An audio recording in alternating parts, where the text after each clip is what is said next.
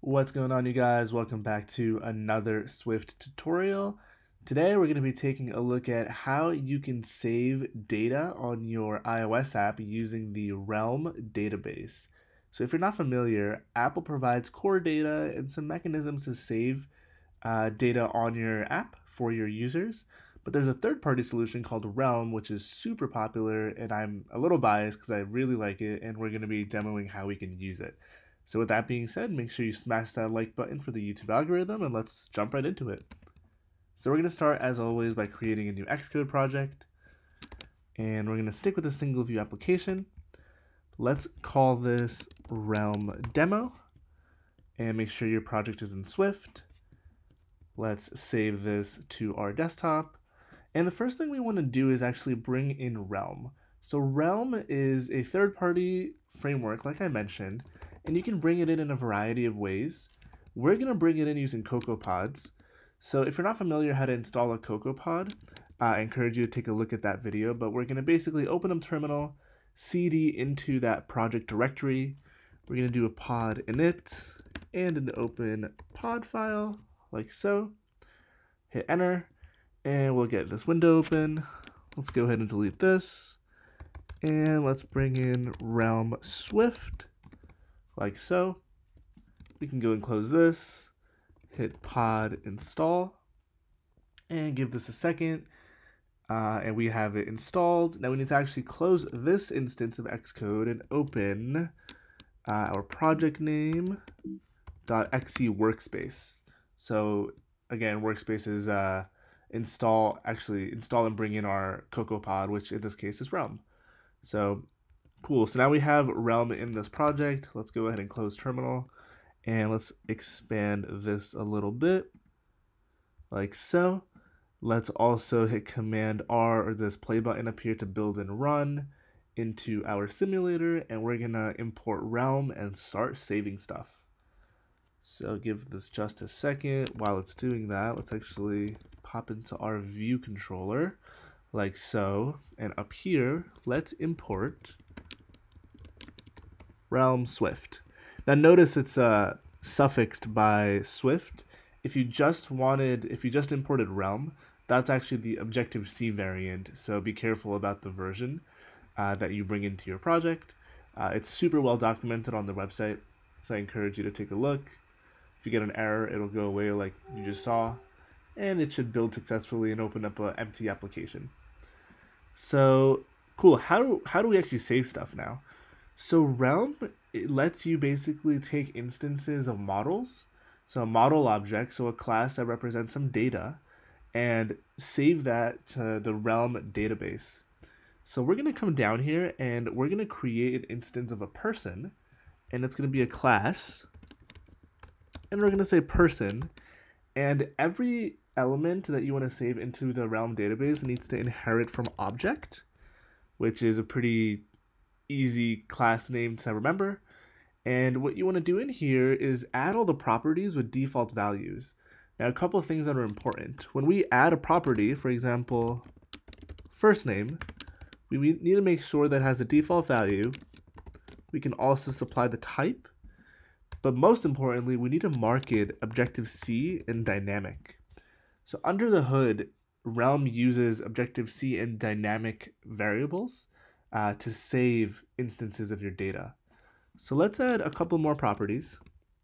Let's do age, which will be int, and let's actually make this optional. It'll be nil by default. Let's get rid of this one. Let's do last name, and we're going to start saving person objects into our database, and then we're also going to obviously display it back out to the user. So to get an instance of the database, we can simply say Realm, it's a constant, and we want to say try Realm. The reason we need the try and the exclamation mark is basically when we initialize Realm, it's trying to fetch the instance of the database. So we need the try exclamation mark. It always succeeds unless there's something weird, so you could do it in a do catch statement, like so, where if an error is thrown, you can catch it, but this is out of scope for this video and quite frankly unnecessary for 99% of apps that use Realm. So the way we save something in the database is by creating an instance of that class and simply calling realm add object. So we're going to create a person. I'm going to say, let's say Joe is a person. Joe's first name is Joe. Last name is Smith. And we're going to say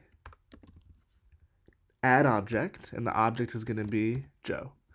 And if I remember correctly, we no longer need, actually we might need this. So before you actually add the object, you want to call realm begin write and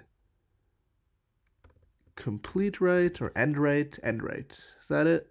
It might be commit, I don't recall. There we go, commit write. So before you add any objects to the Realm database, you need to tell Realm, I'm about to write something to the database. And once you're done, you just want to commit, which will actually do your saving. So all the operations that you've done within these two calls. So this is how you actually save something. So let's just hit Command R. Let's fix these errors first. Let's see, call can throw. Let's do a try.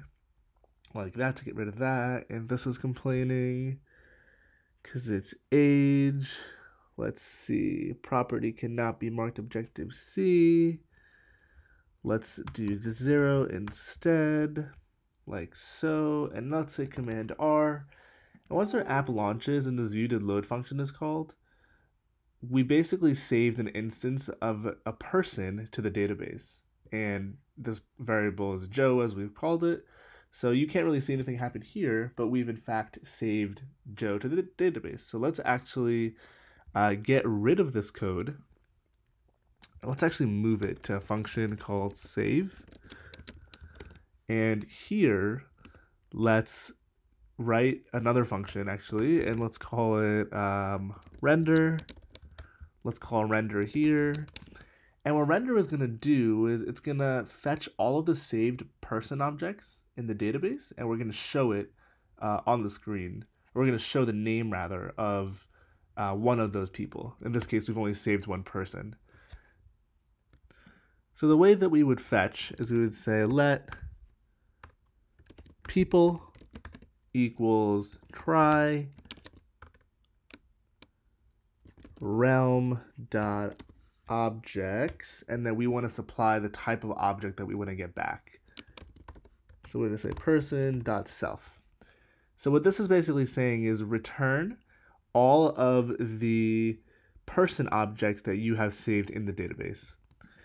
And what we can actually do is we can say for person in people, let first name is person dot first name, last name is person dot last name, and their full name is their first name and their last name. Let's actually create a label in here. And we're going to say it has a frame. Let's use the entire screen actually. And let's set the label's text to the full name. I'm going to say label.text alignment is center. Let's see, we're going to say label.number of lines is 0 to make it line wrap. And we're going to say view.add subview label. Let's also increase the font of this.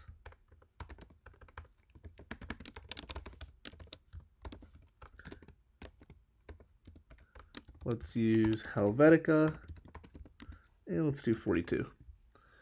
So what we're going to basically do now is when this render function is called, let's see, why is this complaining?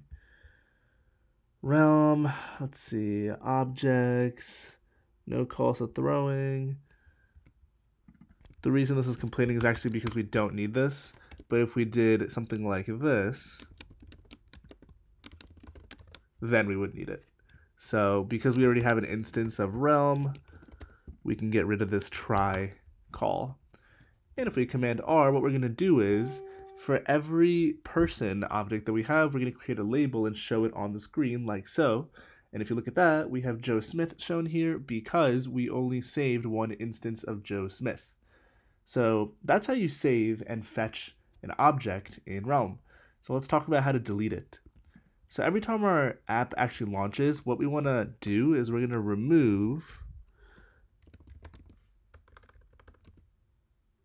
to delete objects. And the way we're going to delete objects is we're going to delete them in a batch. So here we're going to say realm delete, and what we're going to do is we're going to pass in this whole thing. So we're going to delete all the person objects that are stored. And after we do that, we're going to then call the save function so we can save in a person. And then after that, we subsequently call render. But in our save function, let's change up this name. So now we should see Jenny Johnson printed on the screen. So first we're going to delete, then we're going to save, and then we are going to render. But it looks like we've crashed. And the reason we've crashed is actually we forgot to call realm begin write and commit. So we're going to say realm begin write and commit write. And I believe we need a try in front of this. And if we hit Command R to build and run again, we'll see now we have Jenny Johnson. So you just saw an important lesson there. Every time you do any operation within the database, whether it's an update, an add, a delete, you want to make sure you call this begin and commit before and after your actual operation. So now let's actually talk about the last piece, which is how would you get multiple pieces of data back? Actually, what we've already done here is exactly that. So the reason I've called this people and not person is when you say realm objects, plural, for the type of object, you get a array of that object back. And we've done a for loop over it because we were just saving one object at a time. But for the sake of simplicity, what I'll actually do is instead of throwing it on the screen, we're going to print it out and we'll see the person's name logged.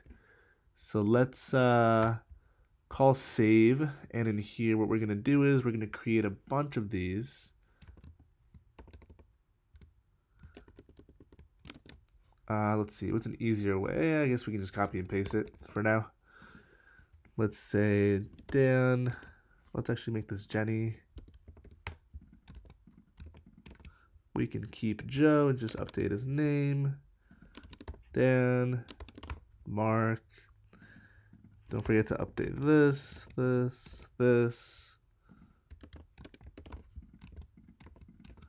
Like so, and I believe we've got them all, Dan, Joe, Jenny, and Mark. And of course, don't forget to actually add them to your database. So we're going to add Joe, Jenny, Dan, and Mark. And before we actually call this save, we want to delete all the current elements that are saved for person. So we're going to say begin write. And we're going to delete set of results, which is this guy. So let's copy and paste that here. We'll do realm commit. Make sure you put a try in front of this. And we're going to save and then render, which doesn't actually render. We'll just print out their full name. So let's hit Command R, open up our console, take a look down here. If you look at that, we've actually got our 4 names printed out because we are in fact saving 4 different person objects. And in here, we're fetching those 4 people and we're printing their full name.